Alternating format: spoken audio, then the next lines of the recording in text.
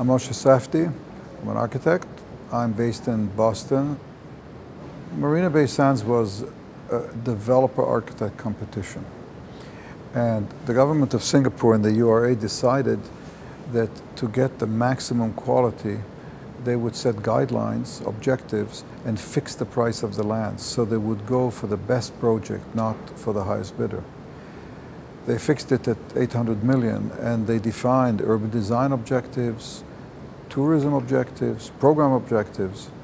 We were brought in by the developer, and I guess we won all the points in design because we responded to what we were very sympathetic to, making a building that is extrovert and connected to the city around it. It could have been overbearing. In fact, the developer wanted a single tower. That's what they did in Las Vegas, and that gives them an efficient single core building. I resisted it because I felt you couldn't create a wall that separates the downtown from the sea. That symbolically that would be unbearable. So I proposed 3 towers, of course framed above, so that creates 2 big windows to the sea. And they're quite dramatic, and you can see either way looking through the building. The towers, first of all, sort of open up at the base to form an atrium. One opens more, then less, so there's a dynamic of changing geometry.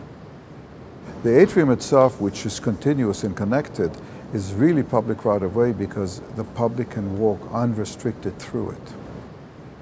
So it's all about rethinking and proposing a new kind of public realm, which is the counter to the predominant typology of cluster of towers sitting over a mall, turning its back to the rest of the city as the dominant development type in Asian cities today.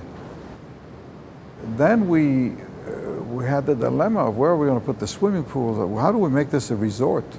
The waterfront is public, the podium roof is public, and that's when the idea of the Sky Park was born. 57th floor, 2.5 acres, cantilevering, 65 meters off the tower with all this kind of gardens, and it's proven to be magical. I mean, it's really placed this on the map of Asia there for sure.